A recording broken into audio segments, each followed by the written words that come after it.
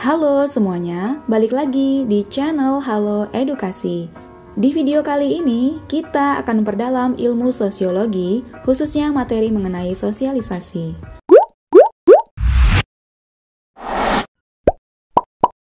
Manusia disebut sebagai makhluk sosial, selain sebagai makhluk individual karena ia pasti membutuhkan orang lain dalam menjalani kehidupannya. Sosialisasi perlu terjadi pada seseorang atau sekelompok orang, karena melalui proses ini, seseorang dapat memiliki keterampilan untuk dapat hidup dengan orang lain, serta mengembangkan kemampuan dalam berkomunikasi.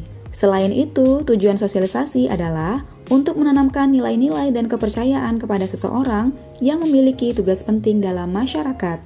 Pengertian sosialisasi menurut Kamus Besar Bahasa Indonesia atau KBBI dibagi menjadi 3 arti, yaitu yang pertama, sosialisasi adalah usaha untuk mengubah milik perorangan menjadi milik umum. Yang kedua adalah sosialisasi merupakan proses belajar seorang anggota masyarakat untuk mengenal dan menghayati kebudayaan masyarakat dalam lingkungannya. Yang ketiga, sosialisasi adalah upaya memasyarakatkan sesuatu sehingga menjadi dikenal, dipahami, dihayati oleh masyarakat.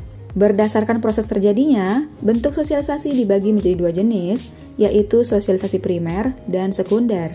Sosialisasi primer.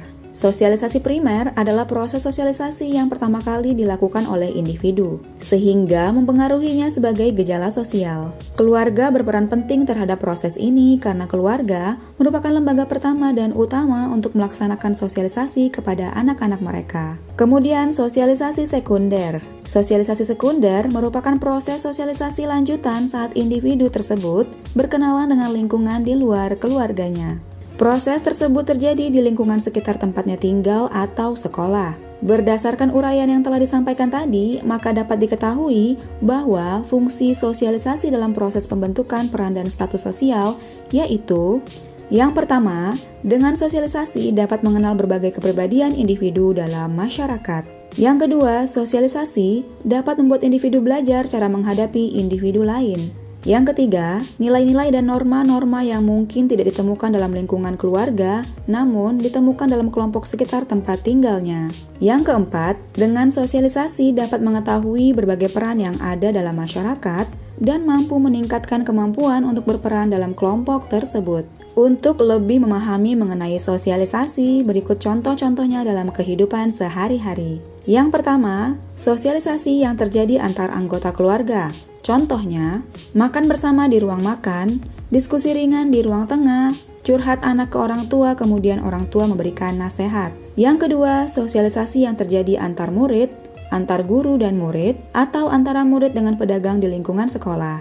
Contoh sederhananya adalah ketika guru memberikan materi di depan kelas, kemudian ada anak yang bertanya. Sosialisasi tersebut merupakan interaksi sosial yang ada di sekolah. Yang ketiga, contoh interaksi manusia dengan lingkungan sosial di masyarakat. Terjadi antara tetangga sebelah rumah atau dengan warga satu RT atau RW. Interaksi ini dapat berupa mengobrol antara 2 orang atau lebih dalam satu kegiatan. Contoh dari sosialisasi ini adalah rapat pemuda Karang Taruna, kegiatan bersih desa yang melibatkan seluruh warga di desa tersebut. Sosialisasi memang sangat diperlukan dalam kehidupan sehari-hari, agar tidak dianggap sebagai individu yang cuek dan kurang peka. Nah, teman-teman Halo Edukasi, demikian pembahasan mengenai sosialisasi. Silakan tulis di kolom komentar contoh-contoh lain serta manfaat bersosialisasi ya. Semoga pembahasan ini bermanfaat dan menambah ilmu pengetahuan. Jangan lupa untuk like, subscribe, dan nyalakan lonceng notifikasi agar kalian tidak ketinggalan video-video lain dari Halo Edukasi. Sampai jumpa di video selanjutnya.